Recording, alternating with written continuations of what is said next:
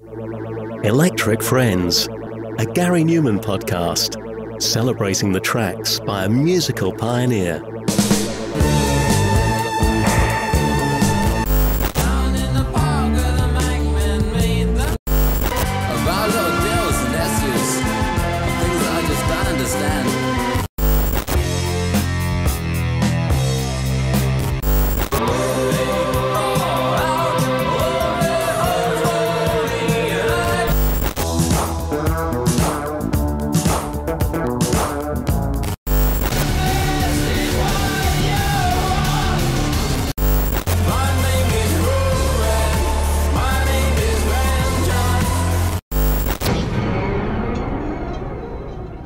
To say Gary Numan had a prolific 1979 is an understatement and a half. Aged just 21, he and his band Two Boy Army became overnight sensations when Our Friends Electric wowed audiences on the Old Grey Whistle test. See episode 1 to hear more about that. Two Boy Army only released 2 singles from their second album, the #1 LP Replicas, but they didn't release any more from it following the success of Our Friends Electric. I always felt like they could have capitalised on it and perhaps re-released Down in the Park or brought out Me I Disconnect From You. But no, Gary was brimming with ideas and he was already back in the studio armed with something even more incredible. What came next was the seminal album The Pleasure Principle. We'll delve into the album as a whole on a later episode, but for now, let's focus on the album's lead single. The song, which was released just a couple of months after Our Friends Electric in the summer of 1979 and cemented Gary Numan as a synthpop god. It's, of course, perhaps his biggest and best-known song, Cars.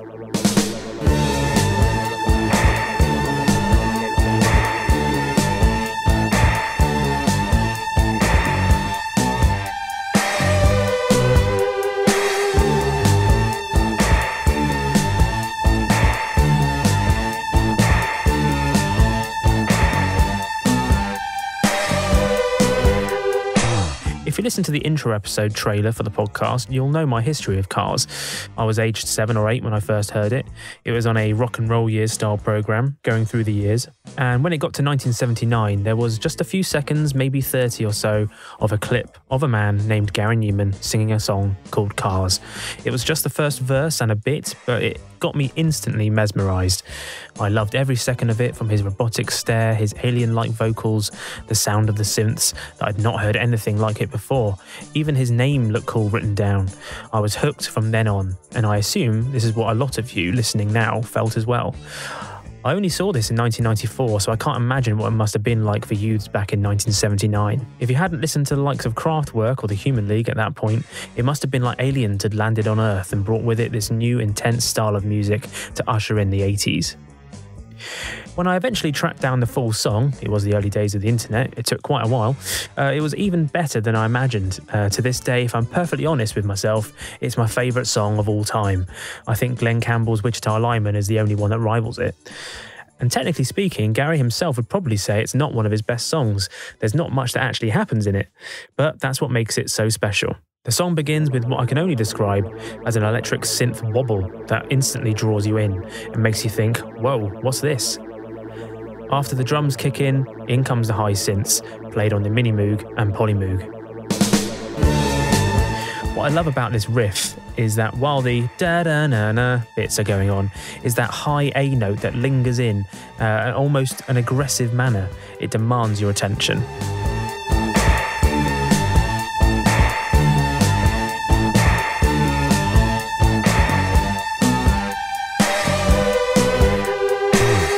Gary's vocals then come in double tracked as he sings about how he feels safe when locked inside his car. It's simple, to the point, and the "in cars" line is instantly memorable. Here in my car, I feel safest of all. I can lock all my doors. It's the only way to live in cars. Here in my car, I can only receive. I can listen to you.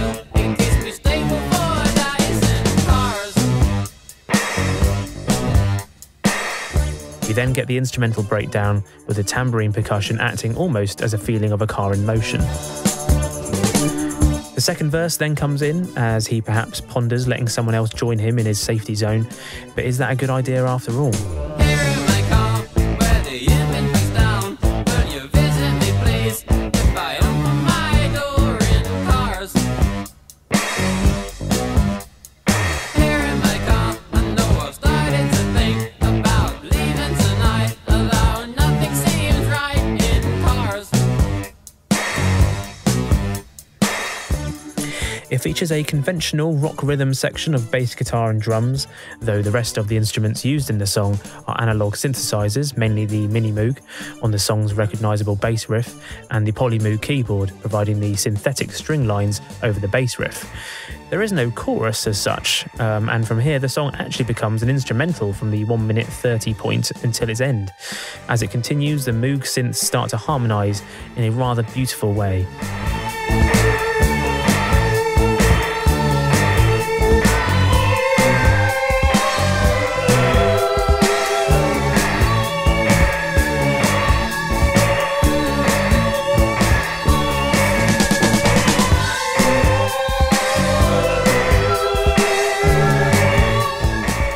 It made me laugh when I recently saw the tribute act Tubeway Days performing, as the brilliant Chris Fielding had a running joke that he got bored by the end of Cars, saying he didn't have anything to do there for a while. For this reason, it's probably quite an awkward song to perform live for Gary, and it makes sense that he gets behind the keyboard for this one. The song was recorded at the Marcus Music AB studio in London. It features obviously Gary on vocals and production, keyboards and synths, alongside Paul Gardner on bass, Chris Payne on keyboards, and Cedric Sharpley on drums and tambourine. Speaking in the book Revolution, Gary wrote, Cars came about because I wanted to learn how to play bass better. I went to London and bought a bass guitar, a Sher Gold modulator. Back at my parents' house, and in the same room as the first ever Tubeway Army rehearsal, where I'd not long ago written down in the park on our friend's electric, I took the bass out and played it for the first time. The very first 4 notes were the 4 notes of the main Cars bass riff. I liked that, so I played 4 different notes as an answer line, and Cars was pretty much done, in less than a minute. Those 8 notes are the song, exactly as I played them straight out of the case. A few minutes later, I had the 3rd section of the song done, and about 30 minutes later, I had the lyrics. I have never written a song more quickly than that. Without doubt, that was the most productive few minutes of my entire life. It was the first release credited to just Gary Numan after he dropped the Tubeway Army band name, despite keeping the same members with him. Speaking to Record Collector, Gary said that this was the first time I'd written a song with the intention of maybe it could be a hit single. I was writing this before Our Friends Electric happened. He has since described Cars as a pretty average song, and he wouldn't play it live for a few years. He told the Arts Desk in 2012, "For about 3 years, I wouldn't play Cars live, and then I thought, that's arrogant, that's ignorant. So I got over that and started playing it again, but didn't really enjoy it. Recently, in the last 5 years or so, I've come to appreciate, not the song particularly, it's a pretty average song, but what it's done. It's one of the most famous songs ever. That's quite a cool thing to have done, so I have a much more favourable relationship with it than before. I feel really proud that I wrote something that successful, and I've gone full circle with it. I also always had a problem performing Cars because it's 3 or 4 minutes long and all the singing happens in the first minute. After that, what do? Stand around looking interested? I used to sit on the side of the stage and watch the band, but doing it on TV is a nightmare. You just have to stand there. Lyrically, there's a few theories about what it all means. One comment I found on songmeanings.com stated, the song is about isolation. It really has nothing to do with Cars at all. He just uses them as a metaphor. He talks about locking himself away and how it makes him feel safe. It gives him time to himself and time to think, but at the same time, his constant isolation makes him miserable. When all your world becomes too much, sometimes you need to leave it and isolate yourself. That way you can get yourself together, contemplate all that is making you feel the need to be alone. You don't have to give yourself out to all that stresses you, and you're able to once again collect yourself and stabilise once more. But at the same time, you bottle things up and you become dependent on your isolation. Slowly it kills you, and truly what you need is someone to be there with you. That's what he means when he says, "Will you visit me please if I open my door?" Eventually, after all of your isolation, you start to think too much and your thoughts turn in the direction where they really have no business being. Gary himself has said that the song was mainly about a road rage incident. He told Mojo, "A couple of blokes started peering in the window and for whatever reason took a dislike to me, so I had to take evasive action. I swerved up on the pavement, scattering pedestrians everywhere. After that, I began to see the car as the tank of modern society." Elaborating in Revolution, Gary said, Cars was about an incident I'd had while driving a few years before. I'd unintentionally angered two men in the car in front, and when we stopped in traffic, they got out intent on doing me harm. Shouting, kicking the car, trying to open the doors, which luckily I always kept locked. They tried everything to get to me. I was genuinely terrified. I saw a gap appear in the lane beside me, so I drove into that and then, panicking and desperate to get away, up onto the pavement. I drove along the pavement, pedestrians leaping out of the way, off into the next street and escaped. I felt then, and have done ever since, that a car is like a tank for civilians. It keeps us safe, separated from the outside world. In our metal shell, we are able to travel wherever we need to go, safe and protected. Cars is about that feeling, and is one of only 2 songs I've ever written on a bass guitar. The irony that Cars, now considered one of the all-time classic electronic songs, was written on a bass guitar is not lost on me. And talking about the writing process in his first autobiography, Praying to the Aliens, Gary said, "I think Cars is probably the best pop song I've ever written. In many ways, it's quite possibly the only pure pop song I've ever written. It has very simple lyrics, but people still got it wrong. One man in America wrote a really long review, examining every line and coming to the conclusion that it was all about me coming out of the closet and admitting that I was gay. No, not at all. It's about me feeling safer in a car than walking down the high street. It's about the way I think of a modern motor car as a personal tank. I can always drive away at the first sign of trouble. I was very pleased with the promo video, my first, because I thought it went perfectly with the image, the style of music and the song." Cars indeed had an early form of the music video, which helped its success in the MTV era. The music video featured Numan's then current backing band, including Billy Currie from Ultravox, though he had not actually played on the recording. While not actually showing a car in the video, it does show Gary driving, albeit in a standing position, holding an imaginary steering wheel, alongside a Polymoo keyboard. Gary looks so strangely cool in the video, the piercing stare as he walks in slow motion during the intro, and then the red boiler suit he wears during the verses. So effective. The original UK single was released in August 1979, backed with the non-album instrumental track Asylum, which was ridiculously haunting.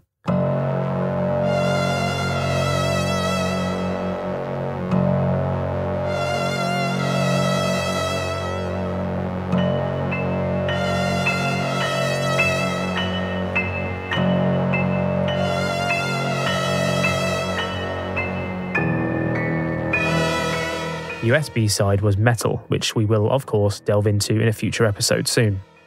In the UK charts, it reached number 1 in 1979, giving him his second chart topper of the year. In 1980, it hit number 1 in Canada for 2 weeks on the RPM National Singles Chart, and it was his only single to chart there. It rose to number 4 on the US Cashbox Top 100 and number 9 on the US Billboard Hot 100. Though Numan had a string of hits in the UK, Cars was his only song in the American pop charts, and because of this, he is incorrectly thought of as a one-hit wonder in the States. Speaking to Songfacts in 2010, he was asked if he was bothered by this tag, and he said, "In a way, it does, but you have to be realistic. It's better to have had one than none. On the other hand, it gives you that drive to keep on going, I suppose, because I do it because I love it. I think if having hit singles and that level of success is your reason for making music in the first place, then I would find that situation very frustrating if I only had one hit. But the truth is, I do it almost as a hobby. I've just been lucky that I've been able to earn a living from it for such a long time. Because if I didn't earn a living from it, I would still make exactly the same records and write exactly the same songs. If an album comes out and it doesn't sell in large numbers, or in America it doesn't sell at all, I'm not devastated by that. I'm not sitting back thinking it's all a waste of time because I just enjoyed making it in the first place. And luckily for me, there's been other countries, the UK obviously, where things have gone differently and much better. And it's enabled me to keep on doing it, to keep on earning a living from it. So there is a mix of frustration because it's an amazing country to be successful in. On the other hand, I don't feel as if my life has been diminished by not having an ongoing success there. The lifespan of Cars has kept on going through the decades with various remixes, covers, live versions and references on TV and film, and so here's just a handful of the ones I can remember. In 1987, Beggars Banquet released a new best-of compilation called Exhibition, and to promote the album they commissioned a brand new remix of Cars called the E-Reg Model from German producer Zeus B. Held. By this point, it had been a while since Gary had a significant chart hit, and this new remix brought him back into the top 20, peaking at number 16. I almost prefer this version to the original, weirdly. It featured a new intro and brought it up to date in the style of the mid to late 80s electro-pop from the likes of Erasure or Pet Shop Boys, yet it doesn't sound dated to this day. It also helped Gary out by introducing a vocal outro loop of Gary singing, "Here in my car, nothing seems," giving him something to do as the song finishes. Here in my car, I feel safest of all. I can lock all my doors. It's the only way to live in cars. Here in my car, I can only receive. I can listen to you. It keeps me stable for days in cars. In 1993, it was remixed again, this time by Native Soul as the 93 Sprint for the latest Best of Gary Numan compilation. A side note, this compilation was the very first Gary album I had on cassette. I remember my brother Gideon giving it to me as a present on Christmas '94, an amazing moment that started my obsession. Anyway, the remix itself is very much of its time, full of high-energy dance beats, hasn't quite stood the test of time, and it was also not a hit, not reaching a UK top 40 at the time.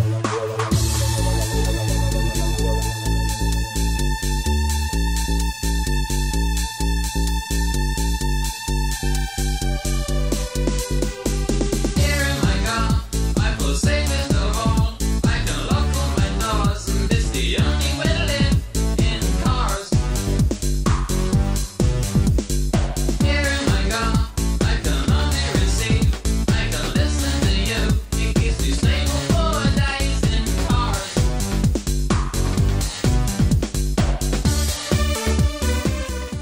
But just 3 years later, it was released again, this time called the Premier Mix. It was actually just the E-Reg model with a different name. The reason for this release was its use in a rather awesome and successful Carling beer advert. It saw Gary back on top of the pops and back in the charts with his first hit in a decade, peaking at number 17 this time. My 10-year-old self was ridiculously excited at the time, as this was the first time I'd experienced him on TV and in the charts in real time, as it were, rather than just clip shows. Here in my car, I feel safest of all. I can lock all my doors. It's the only way to live in cars. My people. Here in my car, I can only receive. I can listen to you. It keeps me stable for days in cars. Carling Premier. In a world that's losing its head, a lager that doesn't. In 2003, it was reworked completely for the Hybrid Remix album. This time it was by producer Flood, and it's absolutely brilliant. Not so much a remix, but more of a reboot, using new vocals from Gary. It has turned into a haunting horror song that's perfect for a Halloween soundtrack of some kind. Honestly, it's actually one of my favourite songs by Gary, and deserves more love.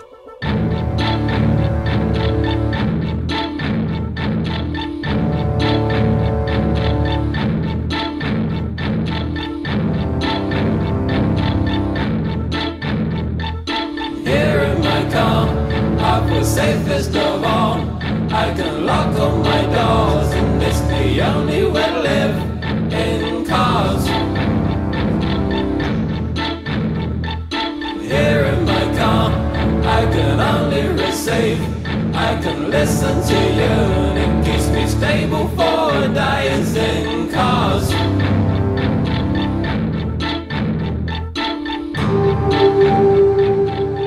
In '99, the US metal band Fear Factory released a cover version with Gary on backing vocals, and I think this version deserves its own episode at some point, so I won't go into too much detail now. But Gary's involvement in the song both helped the band's record sales, but also helped reintroduce him to a new audience, and also kept him going in this new industrial metal focus. And in a way, we owe a lot of Gary's renewed success to this single. It peaked at number 16 on the Billboard mainstream rock chart, and number 38 on modern rock tracks in America, and at number 57 in the UK.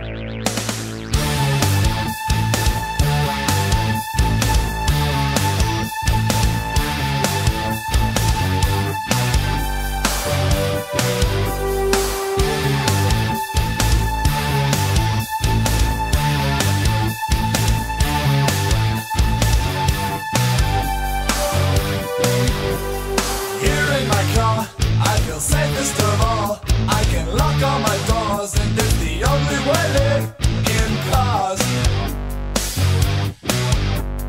Here in my car, I can only receive.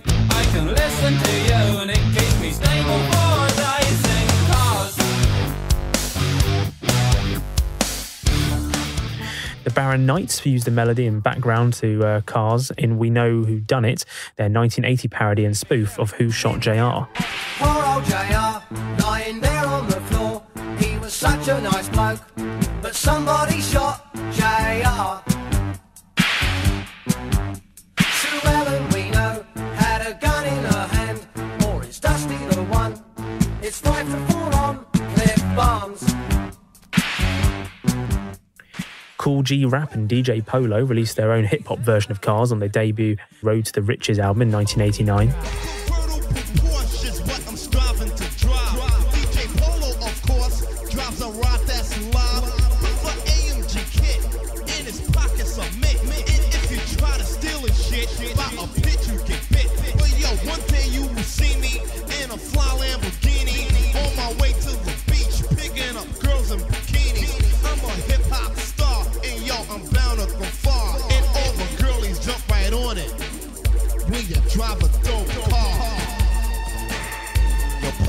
And Cars was also covered by the Judy Bats on their 91 single Daylight and by Shampoo on the Girl Power single in 1995.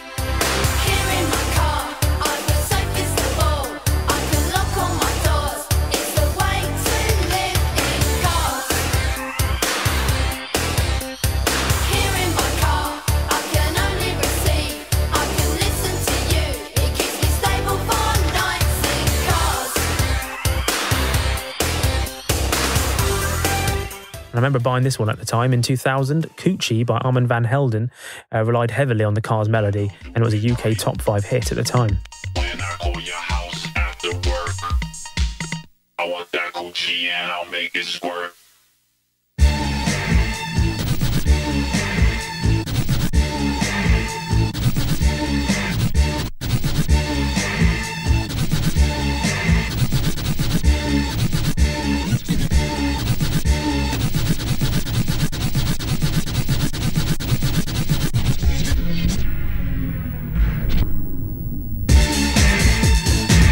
In 2009, Chicane sampled Cars in Hiding All the Stars, which reached number 42 in the UK.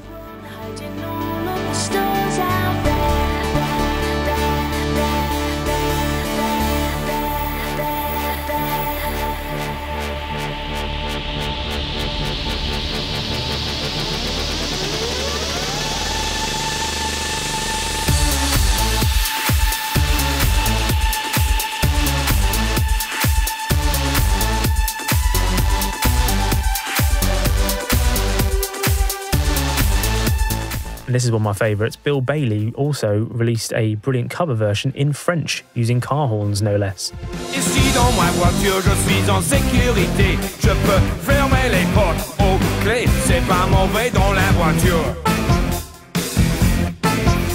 Ici dans ma voiture, je peux rester voir. Je peux vous écouter. Ça m'a rendu décontracté dans la voiture.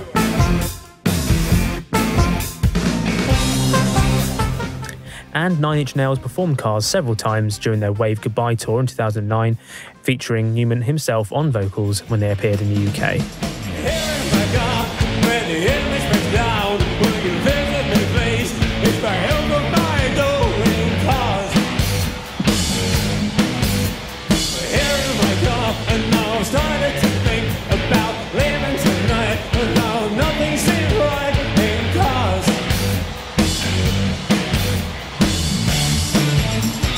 Here's a quick roundup of its references in shows including The Simpsons, Family Guy, South Park, and 2.5 Men. My name is Craig Tucker. Last week, I stopped the Giddy Pirates from taking over the Earth. All the Peruvian flute bands were released and drove the Giddy creatures back to the Andes Mountains. Here in my car, I am hosing off blood. Some of it's mine, but most of it's not. Here's Marge. Can we play my mixtape? Yeah, go ahead. Brian had sex with a really dumb girl. Now he's taking his friend Stewie to get some ice cream in his car. Oh, you're a poor sport. Here in my car, I feel safest of all. I can walk on my own. It's the only way we live in cars.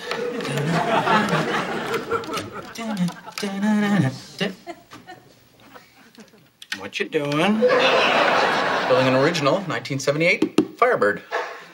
Got it on eBay. Okay. It was also a song on Wave 103 on Grand Theft Auto Vice City, and it pops up in films like Wonder Woman 84, Everybody Wants Some, and even The Muppets. Gary also performed Cars, using a set of 24 automobiles and their horns in a 2010 advert for Die Hard batteries.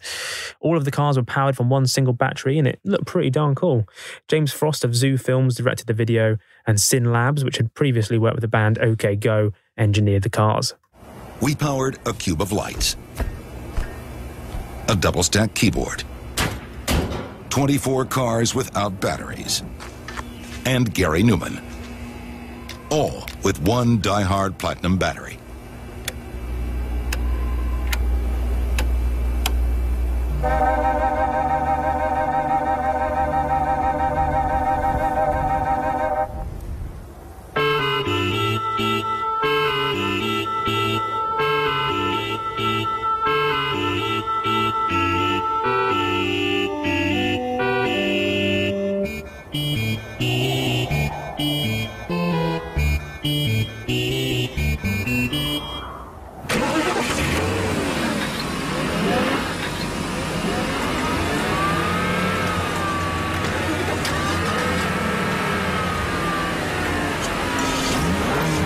All that, and they all still started. Life demands Die Hard. Cars is quite simply a milestone in pop music. It ushered in a new era for new wave and electronic synthpop, influenced countless other artists, and made Gary an international pop star. For anyone who thought Our Friends Electric was a weird fluke, Cars proved that was definitely not the case. While Gary himself might have a love-hate relationship with it, it was also his most important song, and the song which made many of his fans, including me, fall in love with his music and follow his career ever since. It shows that you don't need to follow all the usual tropes of what makes a pop song. Similar to my other favourite song, which is Asylum, it doesn't actually have a chorus, it's just a couple of simple verses and a long outro, yet somehow it all fits perfectly together and makes for one hell of a piece of pop music. So looking at fan reactions, asking some comments on social media, Alan Dalaku said, I was 10 years old when it came on the radio. I never heard of synthesizers, so that music was completely alien to me. It sounded like I was listening to a sci-fi movie. I would just stare at the radio when it was on. Tony Howard said, it was 79, I was 12 years old. Cars was the very first record that I bought myself, and I still have that single. I'm 54 now. To say it left a mark is an understatement. On Twitter, Tony J said, the greatest pop song ever written, the first song all Numos learned to play. Not enough credit is given to Zed Sharpley for that non-stop drumming. Brilliant tune. John Garland said, loved it then, still sounds modern today and quite rightly recognised as a classic. Controversially perhaps, it's not a favourite of mine. Tend to take the opportunity for a toilet break when it's played live these days. Absolutely sacrilegious, John, how dare you. And Dreamkiller said, firstly, it was the confirmation that I needed, that an album purchase was needed. Right from the off, I knew the songs and the artists connected with me in a way no others had. I mean, I can even remember where I was when I first heard Cars. It all just felt very special. On Facebook, Dave Travis said, I still like Cars as it's a classic and still a good song to listen to. I've been listening to it quite a bit recently as I've had the Pleasure Principle playing in the car for a few weeks now. I was 11 when it came out and I've loved it since I first heard it. I don't listen to it as much as I did, but I still love it anyway. Pam Donaldson said, this is funny, I did a terrible thing to Cars. My dad was in a cast up to his groin. He told me to go clean his room and I said after the song is over. He started towards me and I made him chase me around the pool till the song ended. I knew he couldn't catch me. This is a great comment. Alison Babylon said, in 1979, my siblings and I are staying up late to watch Saturday Night Live. The host that night was Elliot Gould, and the sketches were typical of that season, a bit hard to watch, sometimes deliberately so. Just at the point where I'm completely fed up for 13 years of age, Elliot Gould announces a name, the crowd yelled, and a synth thrummed. Then, there he was. My first thought was that he was looking at the camera like it had just intruded on a deeply personal conversation and he wanted it to leave. That alone was so relatable to me. He had immediately had my full attention.